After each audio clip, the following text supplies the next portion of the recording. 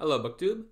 Today I'm reviewing, after some considerable wait, I'm sorry for that, Citizens by Simon Schama. And unfortunately, the dust cover for this book was torn off. I got a very used copy. I still like this inside cover. It's not bad. But the image I'll put in the thumbnail will not be like this. Anyway, this very long book is a history book about the French Revolution. But as the author is clear to point out very early on in the introduction, it's not quite so much like an objective history book per se. It's more like an argument in the form of a history book. And what he means by that is that he has his particular interpretation of the French Revolution that he wants to explain to people and argue for in the form of a history book.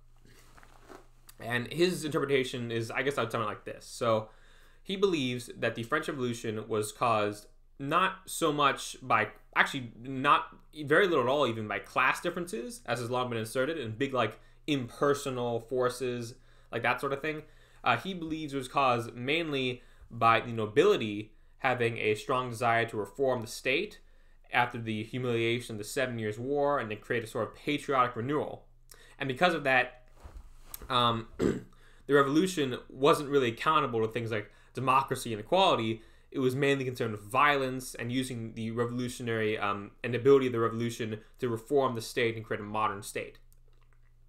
And now, apart from the Oxford book that was also published by the French Revolution, this is the most comprehensive book I'm aware of published in modern times about the French Revolution. There's been plenty more, but this is the one I believe is the most comprehensive, like, in the last few decades.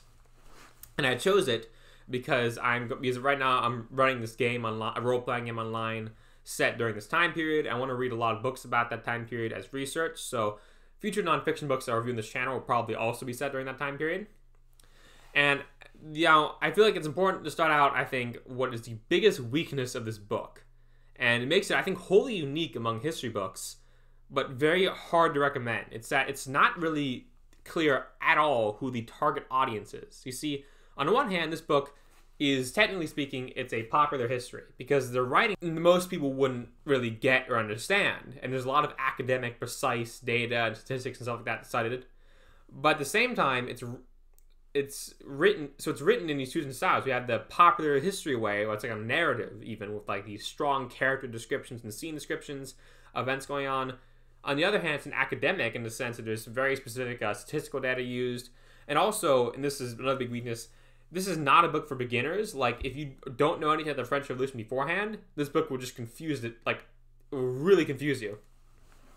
And you really should not be recommending this book. Even I was confused in part, because I don't know a ton about the French Revolution, although I know quite a bit of it now after having read this.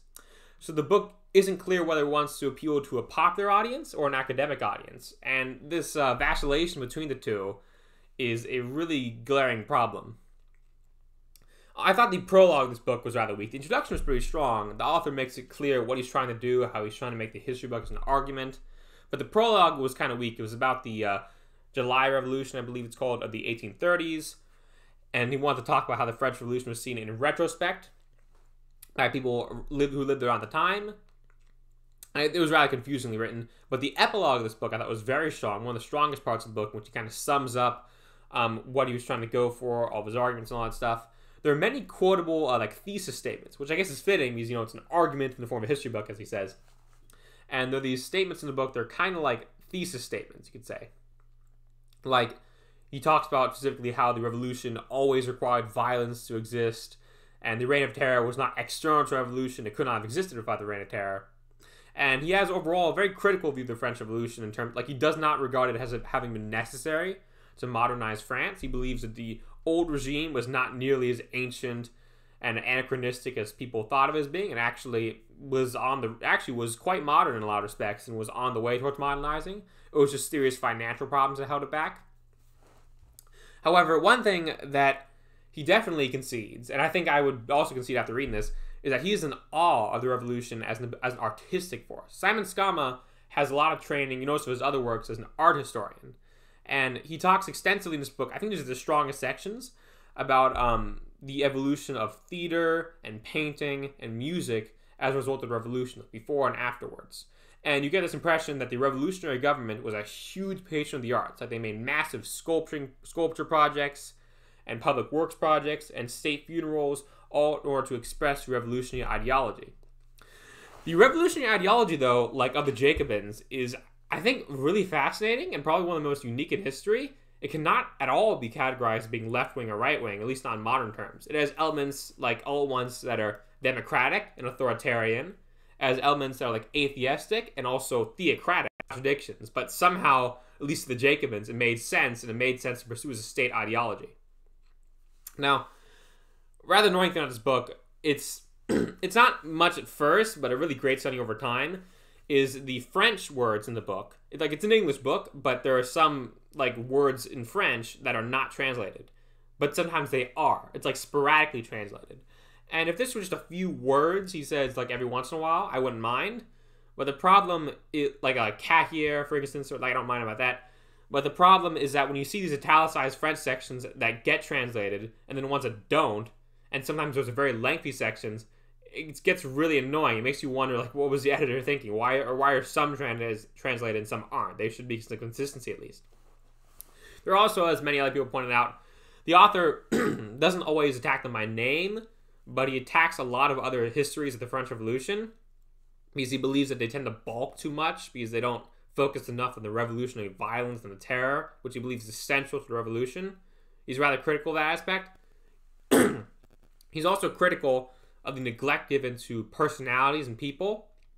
He feels that the revolution was not just shaped by impersonal forces, it was also shaped by individual people, the nobility who joined the revolution, various people on the various personalities like Talleyrand and Louis XVI and Mirabeau, if I pronounce the name right. Those were the real driving forces of the revolution.